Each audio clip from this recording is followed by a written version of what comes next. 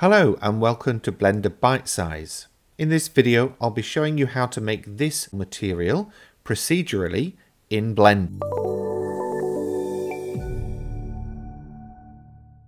Just a quick side note before we start, this is me working through all of my previous tutorials but updating them for Blender version 4. So if you are still working with Blender version 3 then please head back to the playlist section of my channel and check those out there. Anyway, in the meantime, what we're going to do is try and recreate this soap bubble material using Blender version 4. So here's my scene, and let me take you through that. So I basically have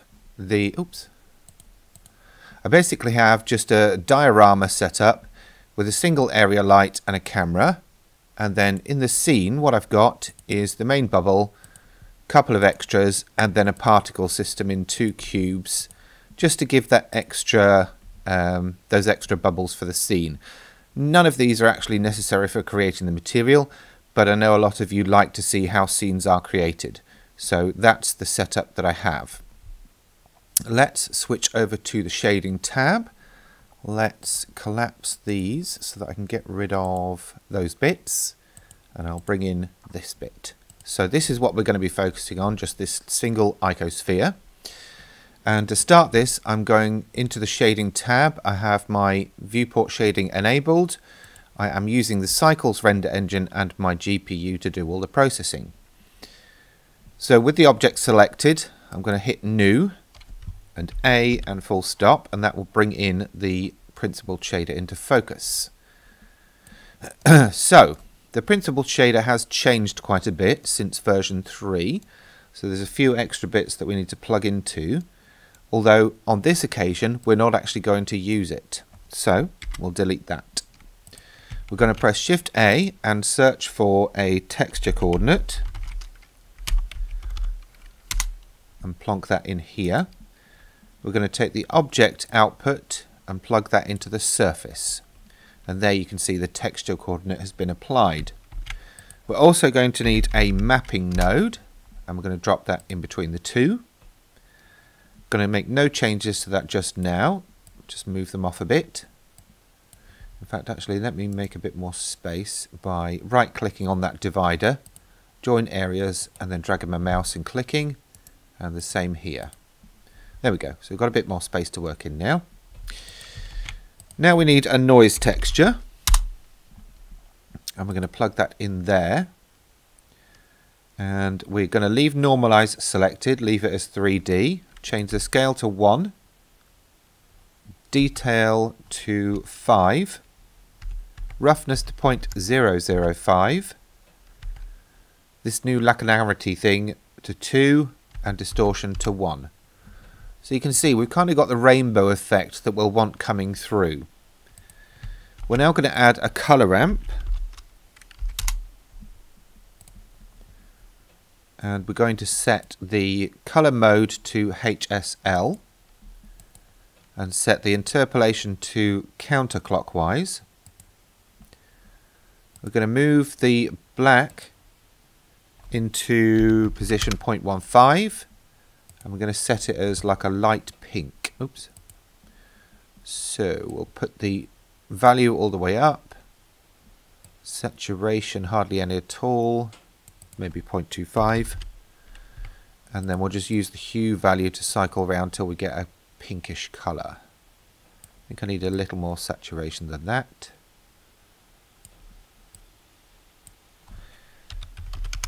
Let's go with that. So we've got 0.85 on the hue, 0.325 on the saturation, and a value of 1. We're going to put our cursor over this colour and press Ctrl C to copy it. We're then going to select the white, move it to position 0.85, and then move the cursor over this colour block again and press Ctrl V to paste that colour.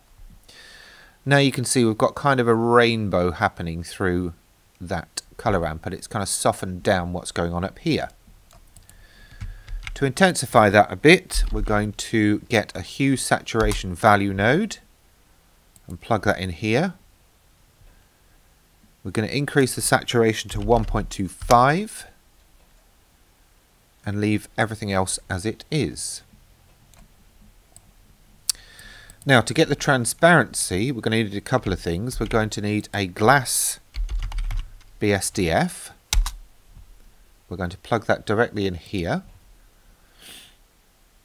And we're going to go with the Beckman thingy. What's the phrase? Distribution mode. Roughness of 0 and IOR of 0.01.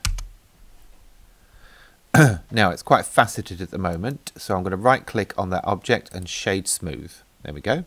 That's much better. Now we also need a transparent BSDF here. Leave it as it is. Hold down Control Shift and then right click on this and drag down towards the glass shader, and that will add a mix shader in between. Now we are going to need a second mixed shader, so I'm going to select that one and press Shift D to duplicate, and then I will drop it just after. Now we're going to control the factor with a couple of other nodes. First up is a layer weight node. And we're going to take the facing value from that, plug it into the factor of the first mix shader, and we'll set the blend to 0.3. We'll need a second one of those for the second mix shader. This time we're going to take the Fresnel value and plug it into the factor of the mix shader. I'm going to set the blend to 0.005. Basically what this is doing is just really lensing. So by putting it to a very small value, it just gives that lensing around the outside edge.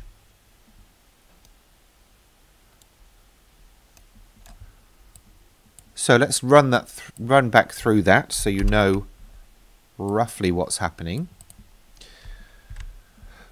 So the noise texture is giving us this kind of patterning.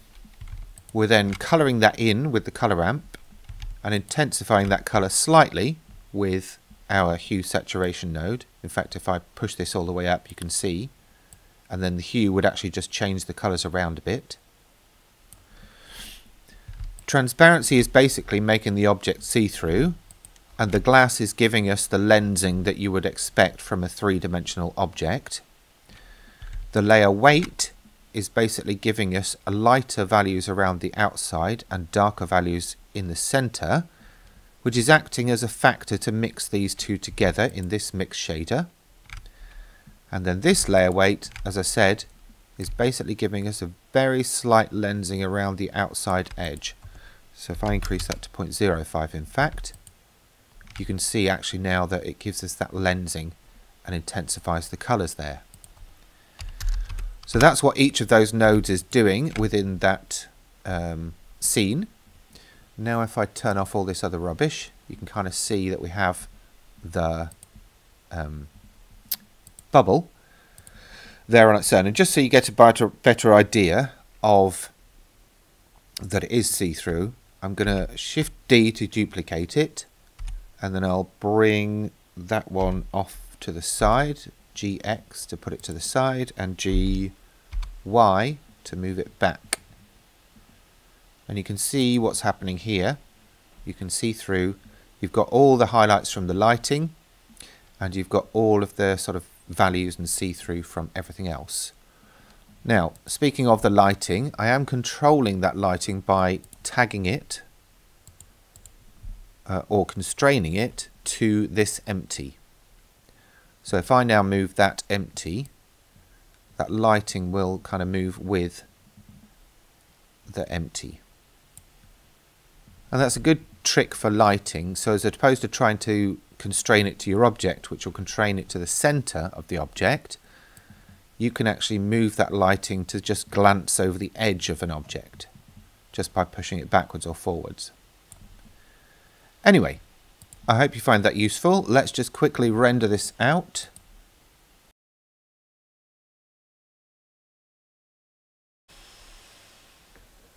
And there we have our rendered soap bubble. If you're worried at all about the shaping of this object, I was working quick and rough and ready. Don't forget you can add a subdivision surface modifier to smooth that out. But in terms of the material itself, I think you'll agree, it looks fantastic. Okay, I hope you've enjoyed this one. Please remember to like and subscribe and comment. Any questions, thoughts or suggestions for future tutorials, that would be great. Please also remember to check out my Patreon page and consider subscribing to help support this channel. In the meantime, thanks for watching.